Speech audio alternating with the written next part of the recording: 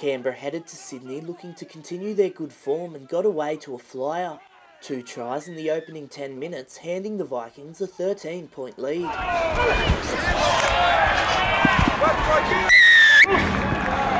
Searching for their first win of the year, the Stars opened their account and levelled things up just before the break thanks to a rampaging Hugo Dessens. The Vikings' backs found space early in the second half, as did Pac McCutcheon soon after. And whilst Jesse Mogg took back the lead for the Vikings,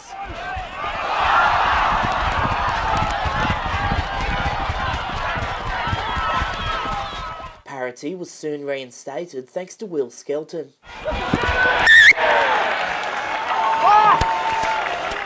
With less than 10 minutes remaining, JP Smith looked to have sealed the result for Canberra. But once again, the Stars had an answer.